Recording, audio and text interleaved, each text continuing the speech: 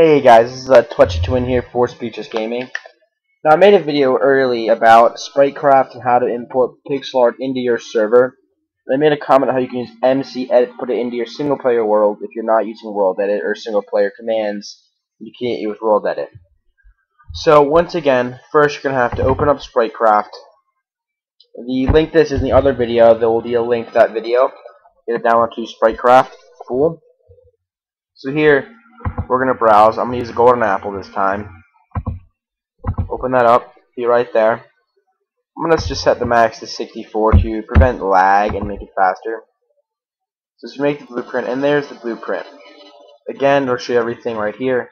It's made from, and the entire thing. So once you're going to save schematic, it's for world edit, to gold apple.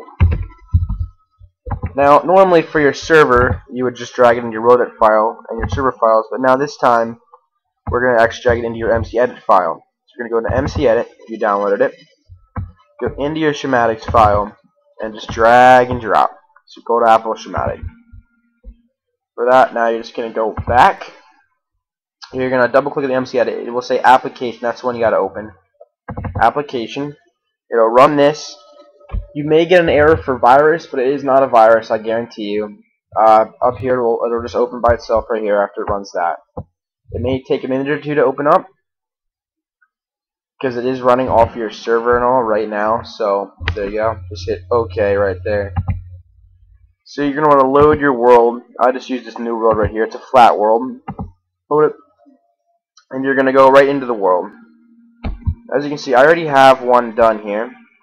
And I'm still trying to work out all this shit right here about moving around and shit in MCedit, because it is kind of confusing.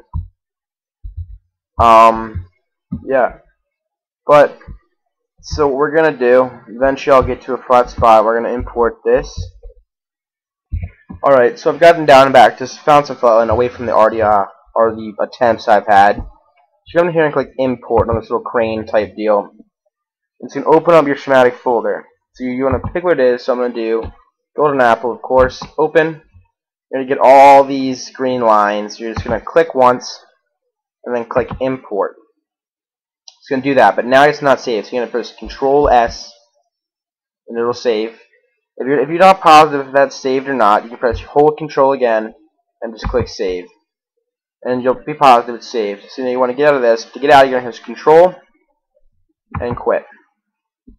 That'll X out, all that. So now you can go into your Minecraft.